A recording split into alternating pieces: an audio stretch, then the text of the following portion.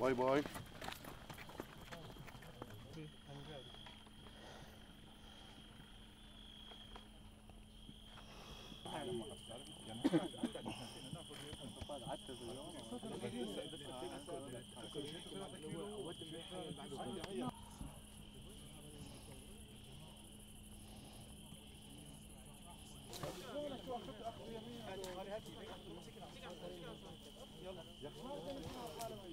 Of course we're aware. Of course we're aware of that. But the problem is, my friend, if you don't take these risks, you will never get to another place. The problem is, in all the countries of the world, they're fighting the Syrians. They're not giving them visas.